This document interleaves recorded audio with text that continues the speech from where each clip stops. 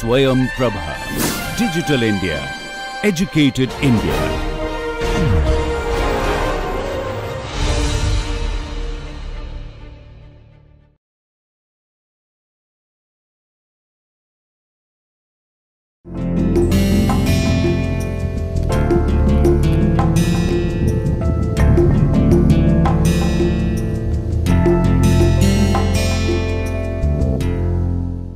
Let us start this lecture with a thought process. A man can attain perfection only when undergoing trial and tribulation of life willingly. Most of us, we do not want to have trial and tribulations, and which are very much part of life, and when we will gleefully undergo the transformation during this trial and tribulation, we will definitely get a lot of strength to have perfection in our life, which is the main objective of human life. So, let us recall what we learned in the last lecture. We basically looked at the combustion of solid fuel, and in the process we learned that there are two kinds of regime. One is the kinetically controlled regime of combustion, other is the diffusionally controlled combustion, and today we will be discussing about the diffusional theory of carbon combustion. If we recall that we had discussed about various assumptions what we can make to simplify the problem. And one of them of course is that we are considering carbon combustion, and if you recall that it is one of the simplest one because it is not pyrolyzing fuel. That means the combustion what will be taking place on the surface of the carbon sphere what I have shown here. And unlike in a pyrolyzing fuel in which there will be volumetric devolatilization, here the carbon will be devolatilized on the surface. This is the surface of the carbon itself. Therefore, it is very simpler one to analyze. Beside this, we have assumed that the particle to be spherical in nature. In real situation, it need not to be, and we are considering all other effects along the other direction. If you take a sphere, that we can take a coordinate system of r, theta and phi, and along this theta direction, right, we have neglected the variation of various properties. So, also in the phi, the only along the r direction which I have shown here, like the properties will be varying. And keep in mind that we are considering this sphere basically under a quiescent atmosphere. That means there is no motion of fluid around it, which is not the case in practical application, unless otherwise you are conducting experiment in laboratory in a very controlled condition or controlled environment, then only it is possible, otherwise it is not. And we are assuming also the steady state burning of the carbon sphere, rather it is quasi steady state as I had mentioned earlier. So, therefore, it is also simplified, and we are considering the diffusional process because we are considering that burning of carbon will be dictated by the amount of oxygen which will be diffusing from the ambient condition, right, toward the carbon surface, right. So, for these purposes what we will do? We will basically invoke the various conservation equation, and first of all we will consider the mass conservation equation. mass conservation. If you consider mass conservation for one dimensional situation, you will get, of course, under the steady state condition, you will get d by dr rho v r r square is equal to 0. Keep in mind that the velocity which the fluid will be or the gas will be going out here with v r. V r is the gas velocity along r direction, and rho is the density of gas, and if I say this is equation 1, if I the equation 1 basically if I integrate, and then you will find that it is basically implies that that is equation 1 I can write down becomes rho v r r square is equal to constant. What is the meaning? If you look at rho v r, this term is nothing but your mass flux term, right. That is mass flux, mass flow rate per unit surface area at various direction, at various location from the center of the sphere.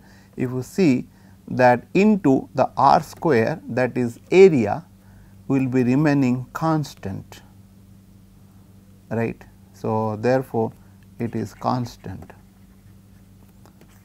What is indicating? It indicating that mass flow rate at each r location, it will be remaining constant. However, the mass flux will be inversely proportional to r square. Therefore, mass flux will be changing with respect to r as the radius increases. Therefore, the mass flux will be decreasing.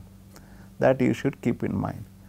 And as I told that oxygen plays a very important role for the combustion of the carbon sphere that we are considering now, as we are only interested in diffusional kind of combustion. So, therefore, we will have to invoke the oxygen conservation equation, right. So, if you consider basically oxidizer species conservation, keep in mind that the momentum equation we are not considering here because of fact that in one dimensional it turns out to be pressure remain constant along the what you call r direction. So, therefore, it is not really required. So, and it is atmospheric combustions that we have already seen for the liquid droplet combustion. So, therefore, we are not considering the momentum conservation equation. However, we will be considering the oxidizer species conservation equation, and considering that no combustion takes place in the gas phase. For no combustion, rather as no combustion is taking place in gas phase, then the species conservation equation turns out to be balance between the convection and diffusion. That is basically m dot double dash r square, this is nothing but your mass flow rate which will remain constant, I can say from the continuity equation. D r is equal to rho d 1 by 2 d by dr r square dy o x by dr. Keep in mind that where y x is the mass fraction of oxidizer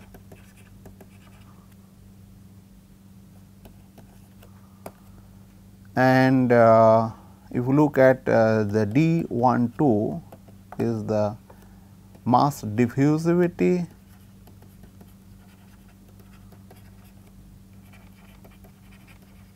between oxidizer and fuel, and of course, density I have already defined, density of the gas, and this region is basically gas region around the sphere.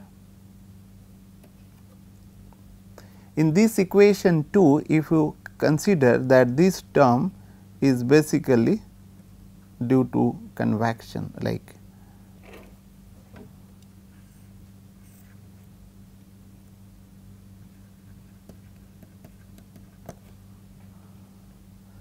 and this term is basically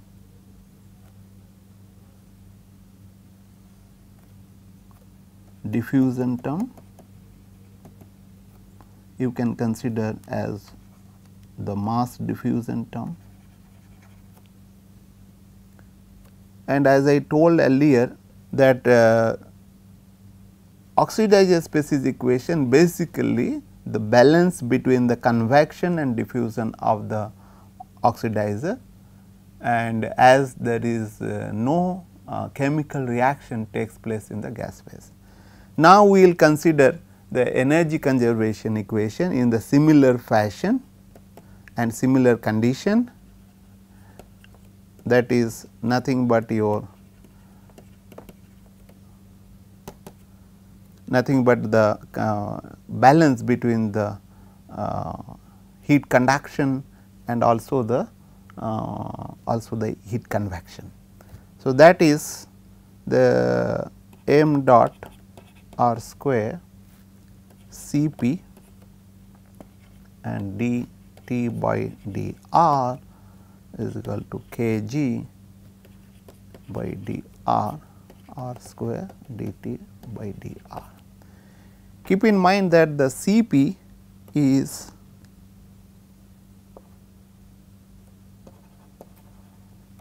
where C p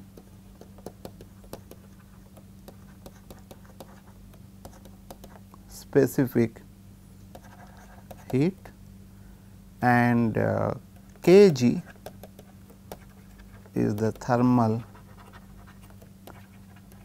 conductivity. Of course, T is the gas temperature. And keep in mind the thermodynamic properties are remaining constant along with the radial direction, which is not true, because the Cp is a function of temperature, so also the thermal conductivity, but however, for simplicity reason we have kept it constant, and therefore, I have taken out from this differentiation of the first term and so also the second term. So, now what we will do, and this is basically the equation 3. What we will do? We will have to integrate the equation 2 with the following boundary condition. The boundary condition, what we can look at it basically little later on. Let us integrate the equation 2. Integrating equation 2, we can have is basically what we can get is m dot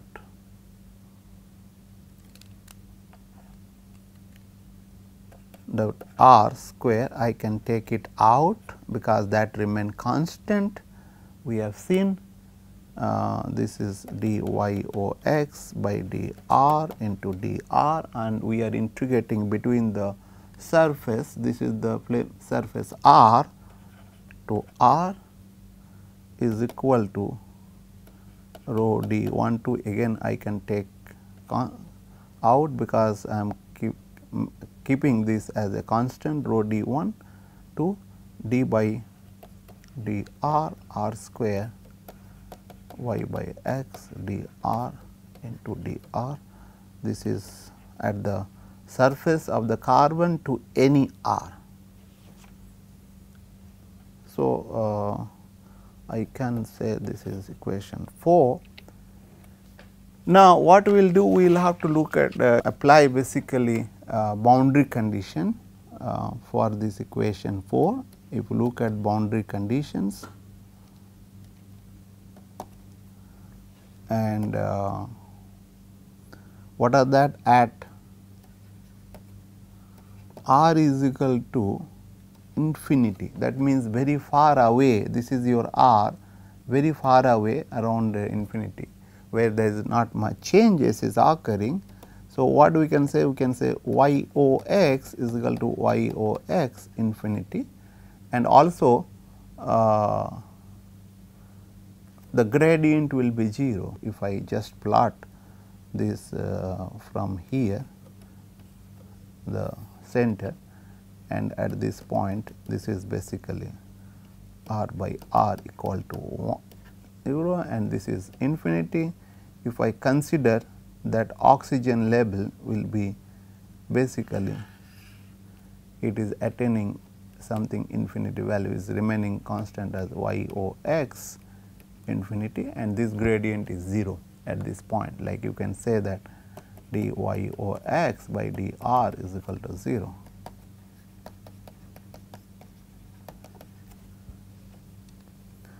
And at r is equal to r, that is at the surface, this is basically at surface of carbon.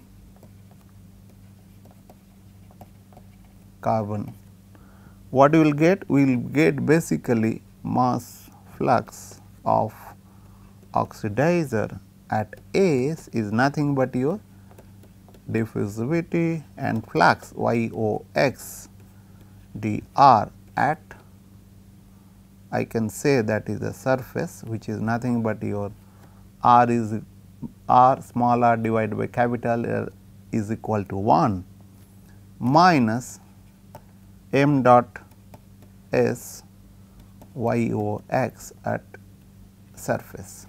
Basically, one can say also that this is nothing but your m dot s is equal to m dot carbon at surface, at carbon surface. Basically, I can write down that also.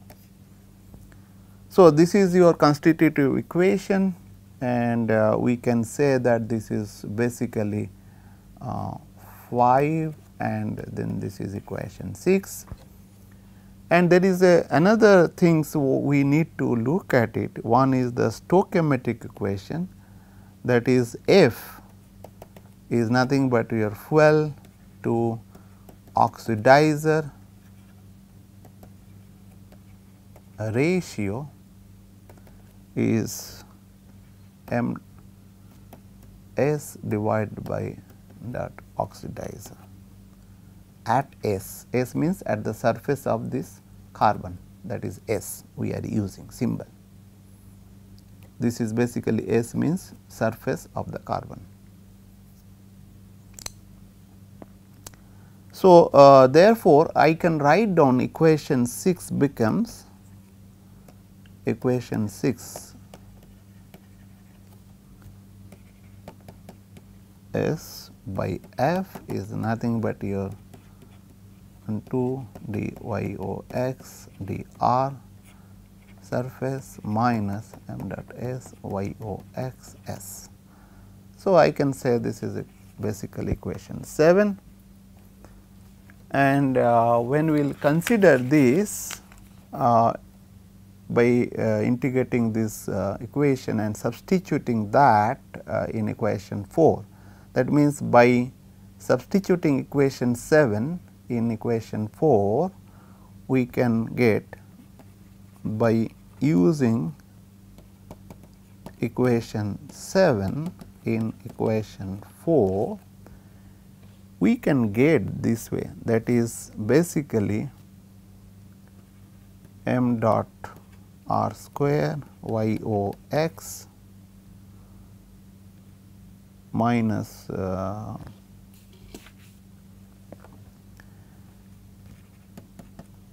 s r square y o x.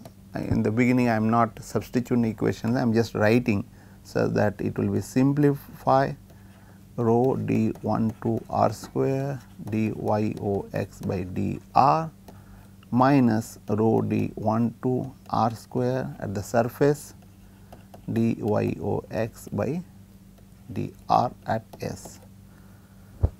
So, if you look at this, I can write down that basically I can take this out, basically rho d and then this term,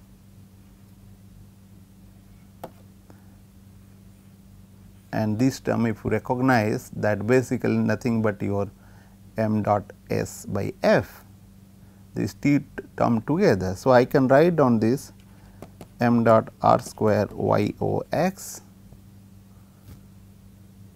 minus rho d 1 2 r square d y o x by d r is equal to basically minus m dot s by f.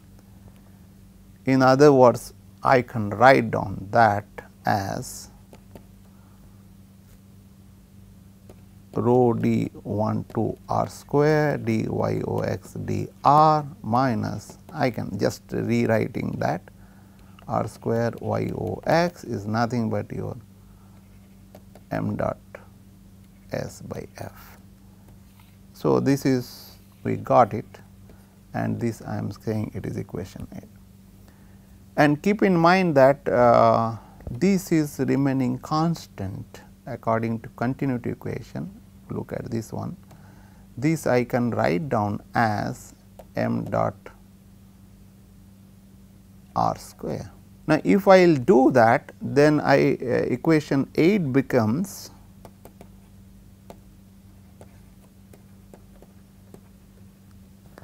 and this I can write down due to continuity, which mass flow rate remain constant along the radial direction. So, then I can write down rho d 1 2 r square d y o x by d r is equal to basically m dot s r square. I can take it out, there will be some r square here, r square, then what I will get? I will get y o x plus 1 by f. So, this is the equation I am getting, and let me call it as equation 9. Now, what we will do? We will basically integrate again this equation to get an expression for mass fraction of oxidizer.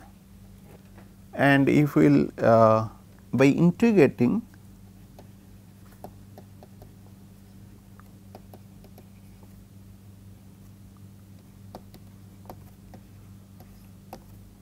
nine, we can get x by y o x plus 1 by f equal to s r square rho d 1 by 2 d r by r, and this is we are integrating. So, what we will get? We will get basically ln y x plus 1 by f is equal to minus m dot s r square rho d 1 by 2 1 by r plus c. and this is equation 10. What we need? We will have to apply the boundary condition to for getting this C constant. This is basically a constant. So, by applying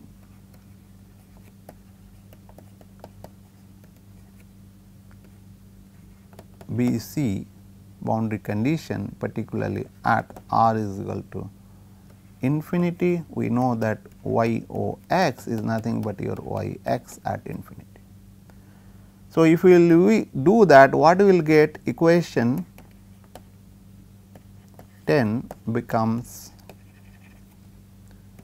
ln y o x infinity plus 1 by f, because this term will be 0 and when this term will be 0 is equal to r is infinity. So, therefore, this term, if you look at this term, I am just writing for simplicity 1 by r is infinity, this is basically infinity, therefore, this will be 0 is plus C. So, therefore, equation 10 becomes ln y o x plus 1 by f is equal to minus s r square d 1 by 2 1 by r plus ln o x infinity plus 1 by f. So, if we will just take this term to the left hand side, I will get ln y o x plus 1 by f divided by y o x infinity 1 by f is equal to m dot s r square by rho d 1 to 1 by r, and at the surface of fuel, in this case carbon, that is r is equal to r. So, equation 11 becomes